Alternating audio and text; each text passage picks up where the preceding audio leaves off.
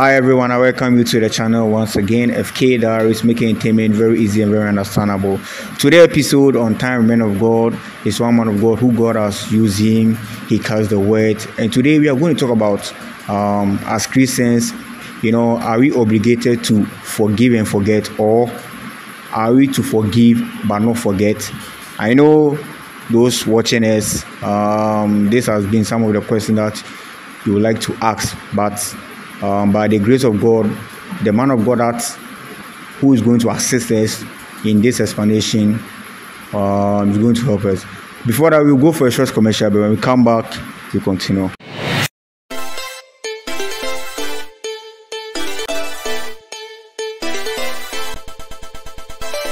Joe, welcome you back once again. FK Diaries, making entertainment very easy and very understandable.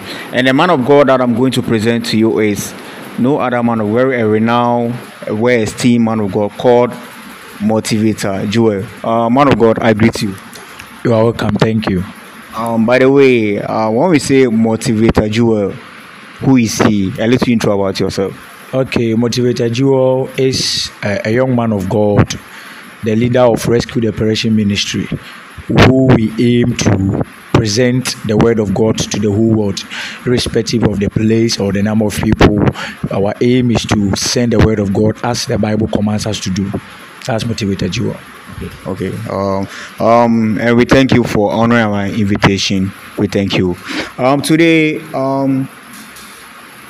there has been this question that baffles some of Christians around the country. Like, as Christians, are we obligated to forgive and forget, or to forgive but not forget? Well, thank you for the opportunity. As Christians, we are to forgive and forget, because the Creator, that's God, the one who created us, when we sin or when we err and then we ask him for forgiveness, he forgives, and after forgiving, he forgets. But the Bible says, when we err and when we ask him, he is faithful and just to forgive us and cleanse us from all forms of unrighteousness. God forgives and forgets. He does not remember our sins anymore. Since we humble ourselves, come to him, we come down, break ourselves and ask him for forgiveness. And look at the Bible in the book of Genesis, the story of Joseph and his brethren. You can see that the brethren of Joseph afflicted him so much after he told them the dreams that God gave him. And then when Joseph became the prime minister of Egypt, the brothers came to him. Now he remembered, because he had the Adamic nature, that's the human nature. So irrespective of the kind of spirit you have in you, or how deep you are in Christ, because you have that Adamic nature, you are a human being, so you remember some things. But the Spirit of the Lord in you will make you forget, because Joseph forgot the sins of his brethren after forgiving them. That's why he was able to embrace them, told them to go and bring his father, and they all dwell in Egypt. So for someone to forgive and forget, it takes the Spirit of God. Without the Spirit of God, that's the Holy Spirit, you will not forgive. Because someone with the Holy Spirit, when someone steps on your toes, you willingly forgive the person. But as a carnal man, it is difficult. So what Christians or whosoever is watching should understand is that to forgive and forget depends on how deep you are in Christ. Because if I am a shallow Christian, when someone stamp on my toes or whatever, I might forgive the person, but it will be difficult for me to forget what the person did unto me. So it takes the Spirit of the Lord to forgive. But as a Christian, you are to forgive and forget. Okay. By the way, when we say sin, how will you explain it? Sin. Okay, sin by translation simply means Satan imparted nature, as in abbreviation form. S means Satan, I means imparted, and N means nature. What does it mean? That means Satan in you. The nature of Satan has been implanted in you. According to the book of 1 John chapter 3, the Bible says, sin is the transgression of the law. So whosoever transgresses against the law, that means have sinned. So God gave us commandment, he has given us precepts, statutes to follow. Now if you err, if you do not go according to all these statutes and commandments of God, that means you have sinned. So sin simply means the transgression of the law of man or the law of God. Now let's take Ghana or any country that you are, for example. Now we have rules and regulations. The constitution has aligned the rules and regulations, the laws of the country. If you go contrary to that, when you go to the court and stand before the judge, you'll be jailed if you are found guilty of that act. So sin is transgression of the law according to the Bible. Okay. Based on your statement, is sin the only thing that can cause separation between man and God? Very true. Sin is the only element that causes separation between man and God. Because in the book of Genesis chapter 3, the Bible says when man sinned, what did man do? God told man after planting man in the Garden of Eden not to touch the fruit of good, of knowledge of evil and evil. But man touched that fruit. Meaning man has transgressed against the law of God, and that caused separation. Now from then, it was difficult for man to get close to God. And after that, God, in his own right senses, wanted to reconcile with man, as highlighted in the book of Hebrews. And then because of that, he sent his only son, Jesus Christ, to act as an advocate, as a mediator between us and him, so that he can reconcile us. So the early element, or the only element that can separate man from God, is sin. Yes. Okay. Also, like, is every sin be sin, or some sin are heavier than others? Every sin is a sin. When you read the book of Hebrews, chapter number 12, I think verse 2, the Bible says, since we have been encompassed with such a great witness of Christians, of people around the world. Now, when you see the world now, we say Christianity is dominant. About 70% of the world population are Christians. The Bible says we should do away with weight. Every weight that easily beset us. Every sin that easily beset us. Some of us do think that there are some sins that are higher than others. No. Every sin is a sin. Now, when Moses got angry because he was, being manipulated with anger, the anger prevented him from getting to the promised land. So every sin is sin. If you insult, it is a sin. It's a breakthrough from God. Because God has asked us not to insult, not to engage in bribery and corruption, not to fight our fellow brethren. We need to forgive. So if you have any nature of sin in you, not only fornication, not only stealing, not only abortion, not only idolatry, not only drunkenness, no, every sin is a sin before the sight of God. So in the Bible, why is that God stated that as for fornication, we need to run from, but they don't include other sins? Okay, the reason is that when you read the book of 1 Corinthians chapter 3, verse 18 to 20, and then chapter 6, verse 17 downwards, the Bible is making us aware that our body is a living temple of God. Now, most Christians or most people do think that the church of God or the temple of God is the church house. No, as we are here, here is a place that we come to meet God. But as the church is closed, all those who are out, this place can be used as a kitchen. This place can be used as a study room for students. But when we come here, we call it the church house. The church or the temple of God is our body. So 1 Corinthians chapter 3 and then chapter 6, verse 17 and 18 downwards respectively, make us aware that we should flee fornication. Because every sin that a man doeth is not against the body.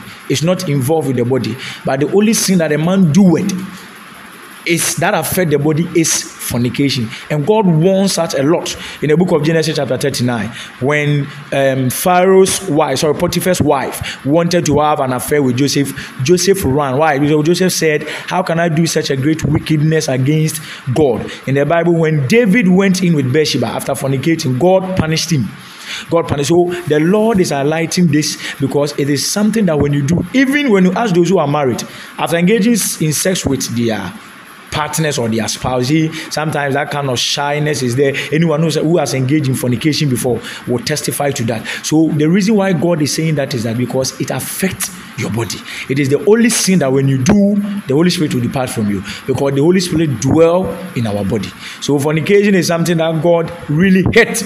Not that he hates this sin and does not hate the other sins. Every sin is sin, as you have already said. But for fornication, if you don't take care, it will disgrace you. When those of us who listen to the radio, those afternoon programs, we hear that great men of God came down, great people have come down because of what? Fornication. So the Bible is highlighting this. You can read that verse, 1 Corinthians chapter 6 and then chapter 3, verse 17 and 18 downwards respectively. The Bible says, flee fornication, because your body is a temple of the Holy Spirit. And whosoever that destroys the body or the temple of God shall be punished according to the Bible. Okay, as Christians, are we in the position to condemn those who offend us? Oh no, you need not to condemn anyone because we are not perfect, but God says we should be perfect. And how can we be perfect? By getting aligned with the word of God, studying it in the book of Psalm 1, verse 1 to 3, and in the book of Joshua, chapter 1, verse 8. The Bible says Moses told Joshua that Joshua, do not let this book of the Lord depart out of thy mouth. Now, your constant meditating in the word will make you perfect. But as human, as I said, we have the Adamic nature. There's a possibility of you erring. So when your Christian brother or your fellow Christian falls, you need not to condemn them. The Bible says we should help one another. We should bear one another's burden. The book of 1 Corinthians and then in the book of Acts, it highlights that. Now, Paul, as an apostle in the Bible, is an example. When someone errs, after rebuking the person, he drags the person to himself. Now, rebuking doesn't mean judgment. No, it's correction. You correct them. The Bible or the word of God does not judge us. It corrects us. Lead us to the path. So as Christian, you not to condemn anyone. If your fellow Christian has backslide, if your fellow Christian has fallen, you need to be the helper to pull them up. Don't condemn them. You need to rebuke them, make them aware of the wrongs and the sins that they did not do right, and then you bring them back in alignment with Christ. So why is it that many Christians find it difficult to forget other people's sins, but yet they say they have forgiven them, but they haven't forget? The reason is that, as I've already highlighted, because of the Adamic nature in us. You see, sometimes someone will do something negative to you, and then you become very, very sad. And mostly these things comes from our own, close people, close relative. It can be a friend or whatever. But without the Spirit of God, the reason why some people cannot forget after forgiving is without the Spirit of God. And if you say you've forgiven and you have not forgotten, that means you have not forgiven. Because immediately you see the person, that sin that the person did or that wrong that the person did to you, you still remember. That means you've not forgiven. But forgiveness moves with forgetfulness. God, after forgiving us our sins, He forget that. That's what the Bible says. God will forget our sins. He will throw away everything, and He will draw us closer to Him. So the reason why they are not able to forget is that they do not possess the Spirit of God. That's the Holy Spirit. Allowing yourself for the Holy Spirit to manipulate over you, to take over you, for the Holy Spirit to come into your heart and then take over you, means you have that power to forget everything. Because the Bible highlights in the book of John chapter 14, chapter 15 and 16, that when Jesus Christ was going, because He doesn't want to leave us as orphans, He said He will give us the Holy Spirit, who will one be our comforter, two, who will guide us and teach us all truth. So the truth is forgive and forget. That the truth is not forgive but don't forget. So those who are not able to forget are those who are not with the power of the Holy Spirit. My advice for them is that they need to pray and ask God to implant in them the Spirit. God has promised to give us the book of Ezekiel chapter 36 verse number 27, Joel chapter 2 verse 28. So many places in the Bible He said He will give us the Spirit if only we will ask. So ask for the Spirit of God to be able to forget whatever sin that someone has done to you. Okay. Among these two, to forget and to forgive, which one is very difficult to experience in your life as a true Christian? And they are all difficult. Because as a Christian, when someone has said you, let's say a close Christian, someone that you never thought would have done that, and when that person does that to you, see, it is very difficult to forgive. To forgive is difficult, and then to forget is difficult. But as Christians, God is pointing that onto us to forgive and forget. Why? Because in the book of Matthew chapter 6 verse 9 to 30, when Jesus Christ was teaching us prayer, He said, forgive us our trespass as we forgive those. So meaning, if you cannot forgive, the Bible highlights in the book of Matthew and in the book of Luke, now they all give different account, that this unforgiving servant, when he was owing his master about 10 pence, the Bible says the master forgave him and then told him, I've forgiven you. Because when the master was collecting the money, he knelt down, he cried. But when his fellow Christian, his fellow brother or his fellow servant also was, indebted to him, the Bible says when he saw his fellow Christian or his fellow brother, he held him at the neck and said, give me my money. But the brother asked him for forgiveness. But he did not forgive because it was difficult to him because he was a carnal man.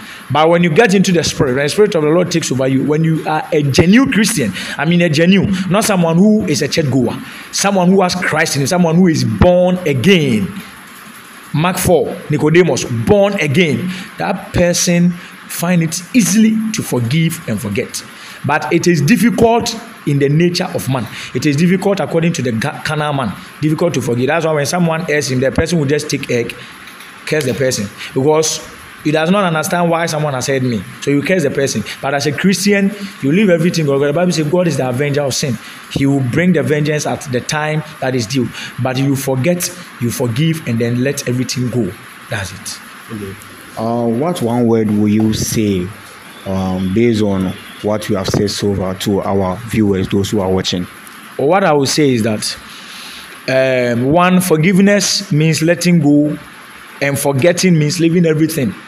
So, as a Christian, wherever you are watching us from, whatever thing that someone has done to you, do not make it overcome you. Take away that kind of, enviness, that kind of hatred in you. Throw it away, because for someone to hate us, it should have been Christ, because of the sins that we die. See, even we say we have Christ, but sometimes we err. Yes, so when we come to the throne of grace, He forgives us. So irrespective of whatever anyone has done to you, forgive them. And then as Christians, we need to be so conscious about fornication. Not only fornication, all other sins are sins. But be very careful of fornication, because things that will bring your light down, that will bring your oil, your anointing down, is fornication. Read history, great men of God, they all engage in that and they came down. But if you stand for God, if you focus on Christ, don't be a shallow Christian, be a deep Christian, wherever you are. Don't be just a church goer, be a Christian. A Christian without I-A-N. Where you say Christian, when you spell Christian, it's Christ and I-A-N. Now when you take out the Christ, it's left with I-A-N. The abbreviation means I am nothing. That means without Christ, you are nothing. John chapter 15, it says, abide in me and I in you. Let's abide in Christ. Let's not be just churchgoers, but true Christians, because the Bible says, at the last day, only true believers shall be raptured. Thank you. Okay. In fact, we appreciate your time. We appreciate the knowledge that you have shared so far. By the way, do you have any social handles so that those who are watching you, they might follow you to hear some of the great insight that God has deposited in you? Yeah. Sure. Motivator Duo does Facebook Live every morning, but sometimes when we are not able to do, we inform them. It is called Rescue Morning, from Monday to Friday, 5:10 a.m. to 6 a.m. with word, prayer, worship. And then you can also contact me on Facebook, Jiwo Yabu and Jiwo Fori. All those accounts are active. TikTok at Yabu Jiwo 1234. And then on WhatsApp, you can contact me on 059-2936-174. That's my active WhatsApp line. And then my ministry is Rescue the Perishing Ministry. We meet, we pray, we teach the word, we help ourselves whenever we are in need. You can join us by contacting me on WhatsApp, and then we take it from there. God bless you very much, and brother, God also bless you. And I pray that may God increase you and make your work progresses. Thank you very much, everyone that is watching. Thank you. FK Darius, making it very easy and very nice. Like I said, and I guess you will really enjoy the conversation, and you have get some insight and a little education, and you are going to practice what the man of God shared with us. FK Darius, see you again. Goodbye.